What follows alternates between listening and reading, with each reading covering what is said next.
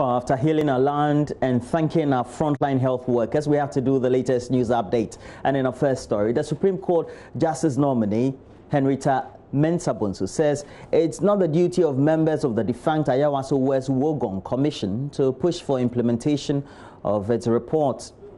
She says their recommendations constituted advice and it's the job of parliamentarians and other institutions to push for the implementation. She was speaking at a vetting as she appeared before Parliament's Appointment Committee. You are guided by law. The rules say that when you hand in your report, you are functus officio.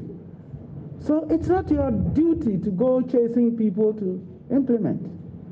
It becomes property that honorable members like you should follow up, not the commission. The commission doesn't exist anymore.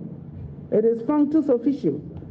And when, for example, judges take decisions in the courts, the judge may have really sweated over the decision.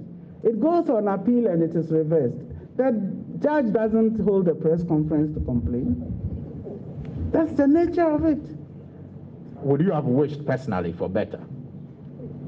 Well, when you give advice, you hope that it will be taken. But what I know of advice is that those who want it don't need it, and those who need it don't want it. It will be recalled, government rejected portions of the recommendations of the commission, claiming it did not stick to its mandate. Professor Henrietta Mensa-Bonsu says that it does not diminish the quality of work the members did. It is customary when people draft appeals to say that the judgment is against the weight of the evidence. So I do not see it except in that light.